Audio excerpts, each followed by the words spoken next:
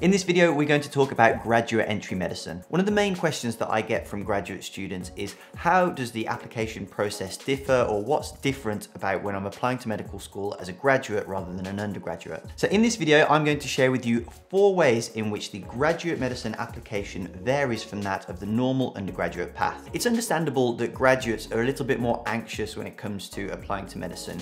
The competition rate is higher, and also you're a lot more on your own. When people are applying from A-levels, they usually have the backing of a careers advisor at school in their 6th form, or at least the school will have some familiarity with putting students through, or at least know the UCAS process so that they can kind of give a bit of guidance towards how it's going to go and sort.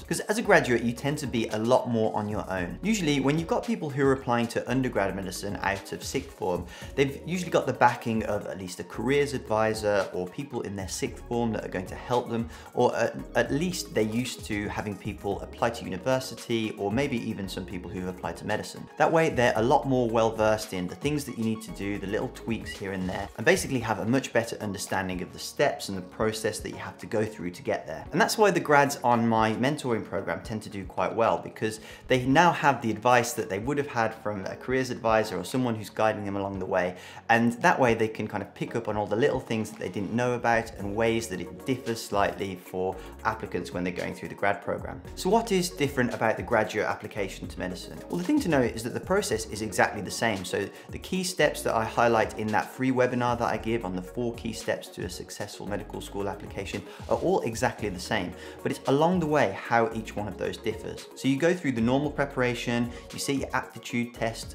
Some universities, instead of the UCAT for graduate entry medicine, require a different exam called the GAMSAT, which we can talk about in a different video.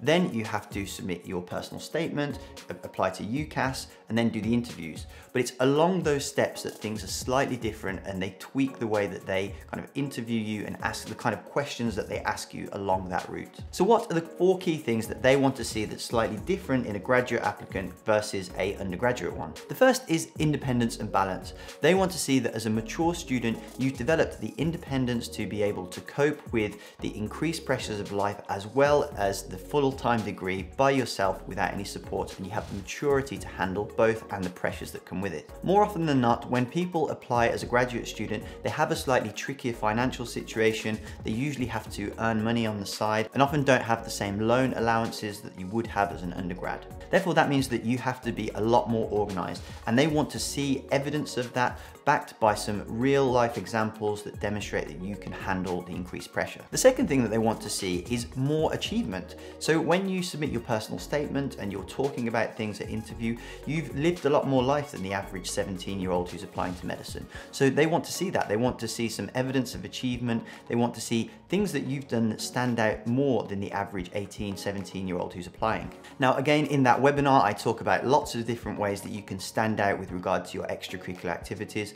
But for graduates, they do have a nice opportunity, usually while they're at university, with some of the connections that they've made. So things that will particularly help you stand out are getting articles published or being involved in research. You can even have a look at magazines and places where you can submit some articles of your own. The Student BNJ, for example, has opportunities for people to submit articles. And although it does preference people who are currently in medical school, it does give opportunities for people who are trying to apply and kind of want to get something stand out for their CV. But if not, there are always plenty of things that you can Google to submit articles to that will publish them, and that will look really, really good when you have something to talk about on your personal statement and at interview. But that's not just limited to academic extracurricular activities. There are lots of things that you can do that can be very impressive in terms of maybe organizing charity events or doing anything that's stand out and impressive and going to catch the eye of someone who's reading your personal statement, or is going to impress somebody at interview when you speak to them. The third element is that they are going to push you a lot harder at interview.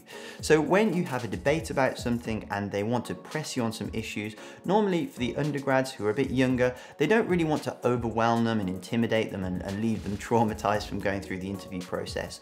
But they understand that once you've gone through a degree and you're a bit older and a bit more mature, you can have a much more hard debate with them, and they won't be as scared to kind of push you and really press you on certain issues. That means that the debates are going to be more academic. They want stronger arguments, and they want you to probably come up with with some evidence that you can think of off the top of your head that's going to back up some of the statements that you're making. Essentially, they're going to be more in depth and they're going to press you harder for your answers. And the final and probably most important point is they want to know in your personal statement and interview why it is you've now decided that you want to change to a career in medicine. And if they're feeling mean, they'll sometimes even quiz you as to what makes you sure that you're not going to change back or change your mind to a different career again, because they're going to kind of play on that card that you're supposedly undecisive and have changed career path, which actually, when we realize that's completely normal and very understandable for somebody who's in their early 20s or any age of their life, really, it's absolutely acceptable to have a change of heart about your career. But when you're applying to medicine, they don't want to hear that. They want to know that you're now committed to a lifetime of medicine and you're going to pursue this career for the rest of your life. So if you'd like some more information about how you can make your personal statement stand out and what sort of extracurricular activities you should be doing to really